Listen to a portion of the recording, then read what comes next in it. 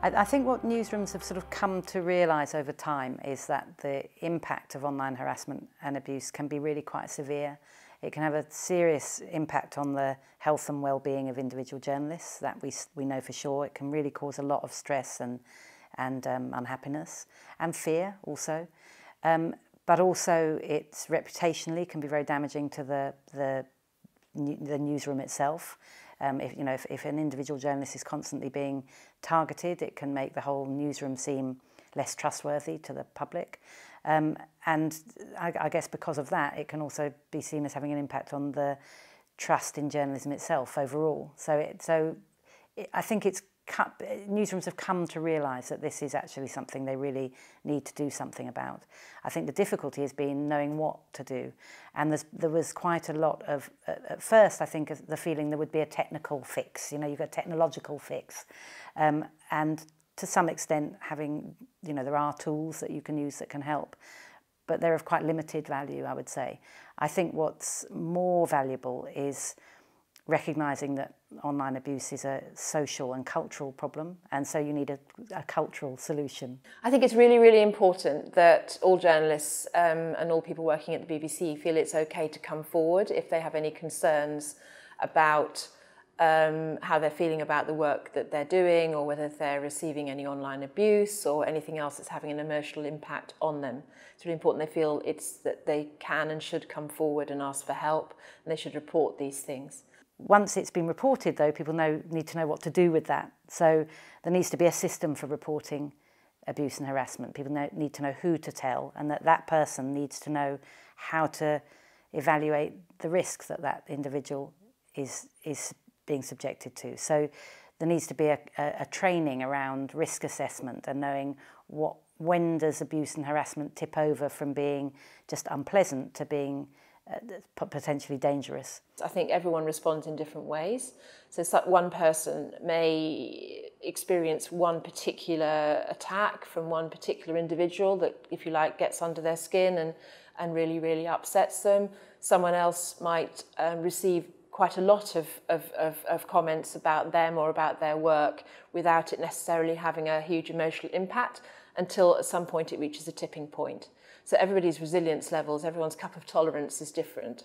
So I think we just need to give people the space and the respect to express any concerns they have, and not feel ashamed or guilty about expressing those concerns, whatever the reason or the cause is. Following on from that, I think once you've assessed the risk, you then have a better idea of what kind of support to put in place. And the support can be a very wide range of support structures. So it might be that it might be a very informal thing. So it might be that you have a chat group that's set up among the women journalists, for example, where they exchange experiences and support each other on social media if one of them is being attacked. That would be quite a straightforward thing. It might be in a bigger newsroom, you might have that as a much more like a sort of well-organised peer support mechanism, might be put in place where certain members of staff are trained to support others.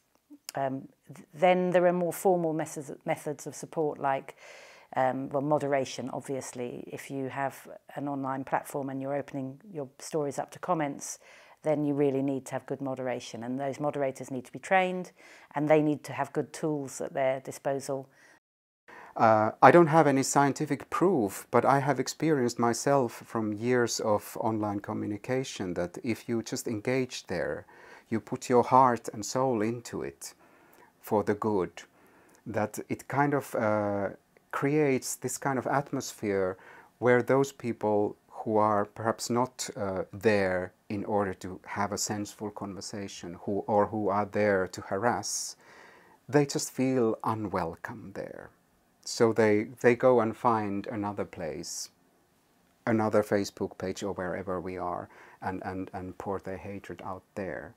So it's kind of like you have to constantly show that you care what is going on your platform.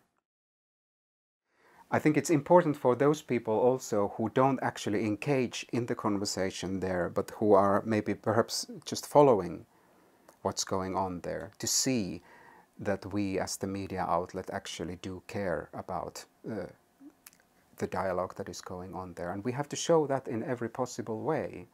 And then you need to keep track of what is happening so that you can see if what you're doing is working, but also start spotting new trends as they happen, because one of the things about social media and online culture is it changes all the time. So as soon as you found an effective way of stopping one thing, it will spring up somewhere else. So you've got to be always alert to new trends and so on. So if you're constantly tracking what is happening to your journalists, it means you're keeping up with the latest forms that these threats are taking.